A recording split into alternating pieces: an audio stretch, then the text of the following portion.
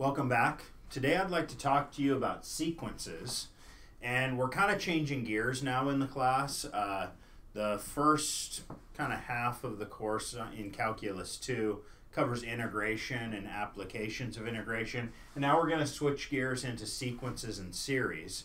And so first let's just start with some basic definitions of a sequence. And first of all, the way that we typically write a sequence is something like A1, A2, A3, A4, and so on, where the A's are just numbers. And so just some list of numbers that has some order to it is what we call a sequence. The number A1 we call the first term of the sequence. So this is the first term of the sequence, the second term of the sequence, the third term of the sequence, and so on. And also another way of thinking about a sequence is that a sequence is a function, okay? And that's going to be really important for us as we move on, thinking of a sequence as a function. And it's a function that takes the set of positive integers, like 1, 2, 3, 4, 5, 6, 7, to A1, A2, A3. And so a way to think about this, if I were to draw a picture, is I have my integers 1, 2, 3, 4, 5, 6, and each of those is mapped by a function to a number. And then the number that 1 gets mapped to is A1, the number that 2 gets mapped to is A2, 3 gets mapped to A3, 4 gets mapped to A4, and so on.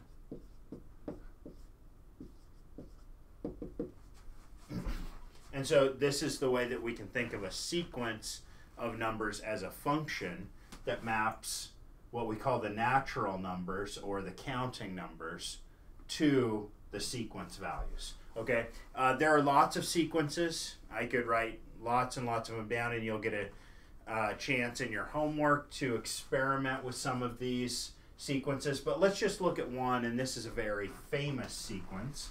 It goes 1, 1, 2, 3, 5, 8, 13, and so on. And maybe some of you recognize this sequence.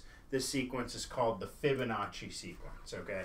And the way that the Fibonacci sequence is formed is the first two numbers are ones, and then the third number is the sum of the first two. The fourth number is the sum of 1 and 2. 5 is the sum of 2 and 3. 8 is the sum of 3 and 5, and so on. Okay, so this is just an example of a sequence that's kind of a famous sequence. Let's look at a definition.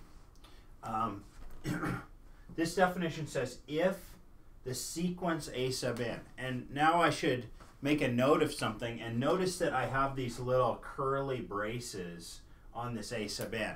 And what the curly braces mean is I'm referring to the entire sequence now, not just the nth term of the sequence. So if the curly braces weren't there and I just said A sub n, that's the nth term of the sequence. But if I put the curly braces around the A sub n, that means the entire sequence written out full length, every term of the sequence. So if this sequence A sub n converges to L, we write, and what I mean by converges to L is as the n's get bigger and bigger, are we getting close to something? And if we're getting close to something, then we might say that it converges, okay? So as the n's get big, are these values getting close to some number? And if they are, we say it converges, and we say that the limit as n goes to infinity of A sub n is equal to L. Another way of writing that is sometimes we'll just say that the A sub n's go to L, and L is called the limit of the sequence, okay? So if we have this infinite list of numbers, a question we can ask is, does that infinite list of numbers actually get close to something? Or is it not getting close to something? So if it gets close to something, then we say that it converges to that number, and we call that number the limit of the sequence. Okay, having said that, let's look at this theorem. Okay, the theorem tells us that if we have two different sequences, the sequence of A sub n's and the sequence of B sub n's, and we have two real numbers, capital A and capital B, then if the limit of the A sub n's is capital A and the limit of the B sub n's is capital B, then we have these 5 rules. And really, we've seen these 5 rules before in Calculus 1. These are just my nice limit rules. Okay, but what this is saying is that the limit rules work for sequences as well as they work for functions. Maybe that shouldn't be super surprising to us since we just said that sequences were functions in some sense, but it is a little bit different. But everything that we kind of know and love from the past still works here. Notice that the limit as n goes to infinity of a sub n plus b sub n is just a plus b. In other words, I can distribute the limit across the sum. Similar for differences, I can distribute the limit. Similar for products, I can take the limit of the a sub n's and the limit of the b sub n's and just multiply them. Similar for constant multiples, I could pull the constant outside the limit.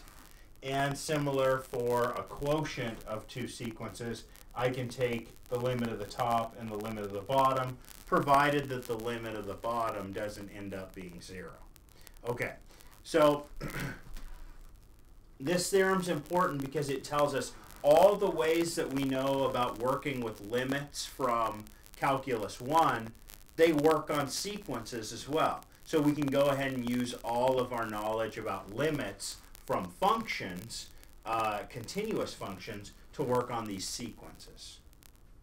Now I want to share with you 6 important limits that you really should know when you get into this whole chapter on sequences and series. So let's go through these 6 limits, and these limits just keep coming up again and again.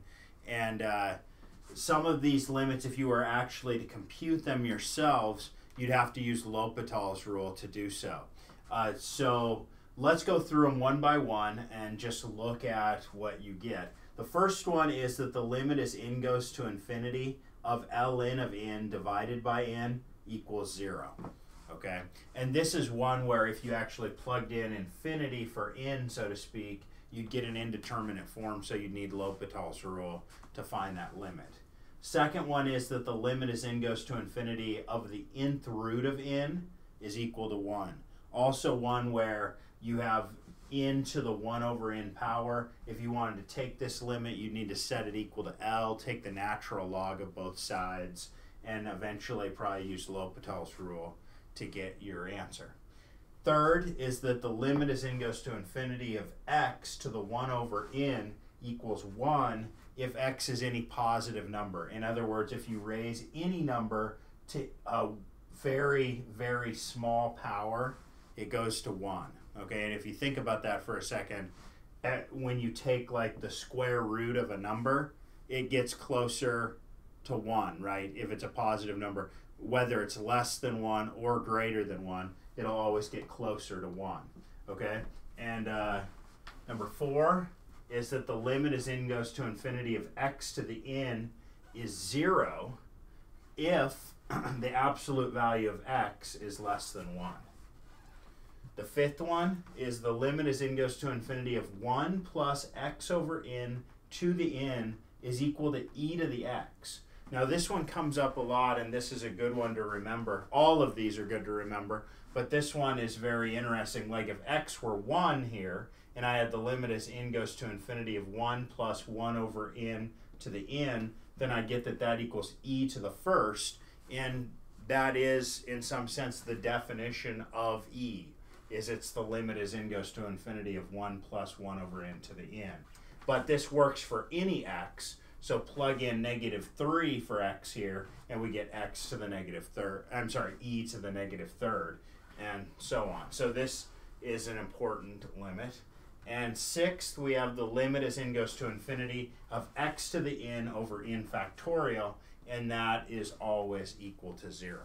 Okay, so we've got all of these different limits, these 6 limits. Like I said, these are limits that if you know them by heart, it will just help you so much as you do your homework and work through the rest of this chapter. So I would suggest to you just memorize these 6 limits.